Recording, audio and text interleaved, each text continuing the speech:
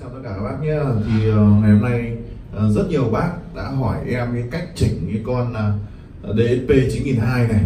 Con này thì bản chất của nó là một chiếc vang số, nhưng mà nó lại chỉnh cơ các bác nhé. Các bác có thể nhìn thấy là phần music đây, thì nó có các cần EQ là 57, 134, 400, 1K, 215K, 613, 16K. Đây là các cần EQ của phần music.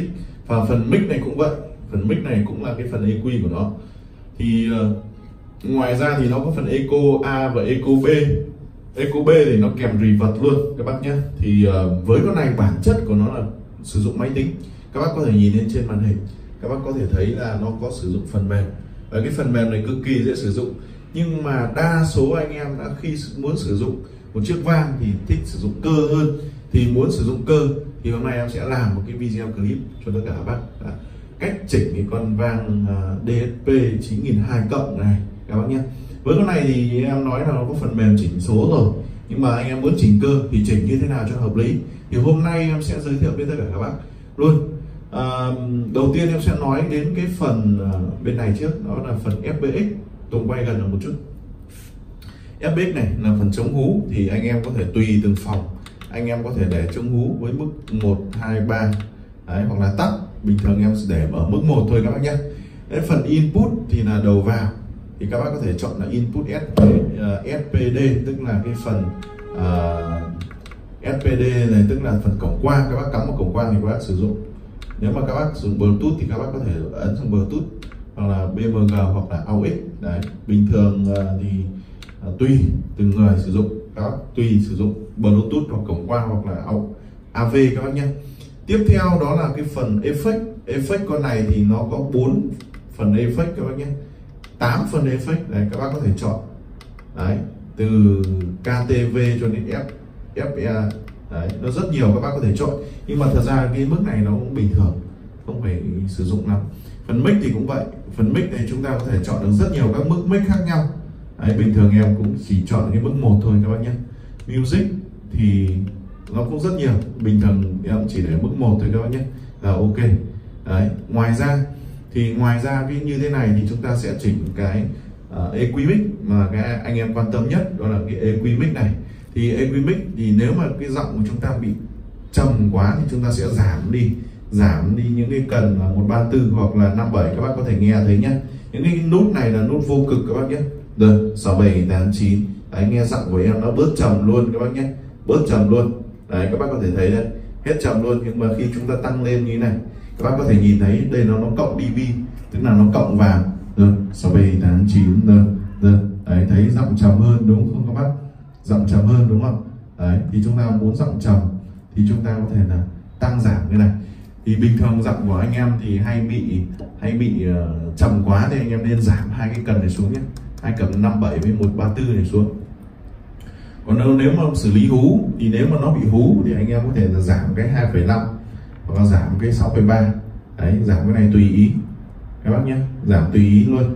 Nhưng mà giảm quá thì tiếng nó sẽ kém, tiếng nó sẽ nghẹt đấy. Tốt nhất là anh em nên giảm ít thôi, giảm tầm một khoảng độ trừ đây. Nếu mà giảm thì anh em nên giảm cái mức là trừ 1 dB thôi nhé các bác nhé. Bình thường thì anh em cứ để cho em với mức 0 thì là ok nhất đấy. Thì đây là phần music, còn trên phần mic. Còn phần music thì cũng vậy, các bác thích nhiều bass thì các bác có thể là tăng cái 57 với 134 này lên, thích nhiều check thì tăng 2,5, 6,3, 16K lên nhé. Thích nhiều check thì tăng cái phần 2,5, 6,3, 16. Còn thích nhiều bass thì tăng 57, 134. Rất đơn giản thôi, con này chỉnh tay rất là dễ, các bác có thể thấy là như vậy, rất là dễ luôn. Còn phần eco vol thì hiện tại eco vol nó là 0, nó sẽ tăng lên nhé, được 67, 89 được. Thì những cái này thì nó đều là được 67. Đây em quên em không có tăng phần tổng lên được 67. Nếu như tất cả các bác cùng biết thì với cái con vang này thì anh em để ý giúp em đây là tăng effect này được 67, 89 đấy. Anh em để cái phần 35 nhé đấy. Sau đây là anh em sẽ chỉnh theo ý này, 6, 7, 8, 9 đây. Đấy, tăng nhiều quá thì nó sẽ như vậy được 67 8 9. Với cái con vang này thì anh em có thể là chỉnh vôn của nó anh em tùy để là bao nhiêu được 67 sẽ để là KTV1, chỉnh với KTV1 nhé. Được 6 7 8 9 được 6 7 8 9. Đây em sẽ chỉnh đây, chỉnh lại một lượt 1 2 5 6 7 8 9 được 2 6 7 8 9 6 7 8 9 được. Đấy, như thế này là bắt đầu nó cái echo lên này. Được 6 7 8 9 được 6 7 8 9 được. Anh em muốn hai cái echo này nó riêng biệt, anh em muốn tiếng echo nó dài thì anh em tăng cái này lên, tăng cái delay này lên nhé. Được 6 7 nó chậm. Đấy thì tăng cái delay lên được 6. Đấy anh em có thể thấy này, được nó chậm đúng không? Những cái delay này là cái độ nhanh chậm của tiếng echo của mình. Được đấy, rất là chậm đúng không? Anh em muốn nhanh này 6 7. Đấy anh em muốn nhanh thì anh em được 6 7 8 9 được 6 7 8 9 được 6. Đấy như thế này nó rất là nhanh. Được anh em có thể tăng delay lên được 6 7 8 9, tăng delay lên 6 7 8 9. Này thì rõ ràng là nó sẽ rất là chậm. Đấy còn repeat thì anh em có thể tăng này để nó lặp lại nhiều. Được 6 7. Đấy nó lặp lại rất nhiều nhé. Được. Đấy nó lặp lại rất nhiều nhá, repeat này. Đấy, thì tăng cái repeat này lên thì nó sẽ lặp lại rất nhiều. Được 6 7 8 9 được.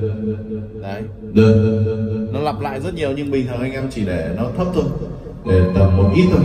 Được 6 7 8 9 như thế này. Liên chỉnh như này thì nó rất là ok rồi. Thì các bác ở phần này thì các bác lưu ý cho em là nếu mà anh em muốn chỉnh độ nhanh được, đấy, độ nhanh chậm thì anh em sẽ chỉnh ở cái delay này để nó chậm. Với những cái bài nhạc vàng thì anh em để nó chậm các bác nhé, để nó chậm thôi. Còn nếu với những bài nhạc trẻ thì anh em để nó nhanh thì anh em lại kéo nó lại. Được 6 7 8 9. Đấy tăng repeat lên một chút nó dễ hát. Được tham này, tham thì anh em để repeat, tham này là cái repeat của cái echo B. Được đấy thì anh em có thể đặt tùy ý luôn. Đấy cái này thì nó rất là dễ chỉnh. Với con này thì cực kỳ là dễ chỉnh, thì anh em cứ làm theo hướng dẫn của em. Có nghĩa là giọng của mình trầm thì mình sẽ tăng cái này lên, tăng cái giải tần 57134. Còn giọng mình mà trầm quá thì anh em giảm đi các bác nhé. Đấy giọng mình thanh quá thì anh em giảm đi cái phần chép này. Phần music cũng vậy, chỉnh với tay nó rất là tùy ý luôn, rất là dễ, chỉ cần ghi một cái tô vít hai cạnh đây của em là các bác có thể chỉnh được, rất đơn giản thôi. Đấy to nhỏ effect, đấy to nhỏ effect này, to nhỏ mic này, đấy đây cho nhỏ mic xuống này, ok chưa? Tăng lên này, đây nhạc cũng vậy, nhạc đấy chúng ta có thể tùy chỉnh rất là dễ. Thì với cái con vang này thì giá chỉ 2,2 triệu thôi. Đấy thì anh em có thể là sự lựa chọn cực kỳ là ok với con vang. Đấy thì mọi thông tin chi tiết mua hàng các bác có thể liên hệ trực tiếp với hai số điện thoại bên dưới hoặc truy cập website Thắng Cao các bác nhé, thangcaoaudio.com. Đấy còn với con vang này thì sẽ bao ship tặng dây rắc cho tất cả các bác là 2,2 triệu các bác nhé.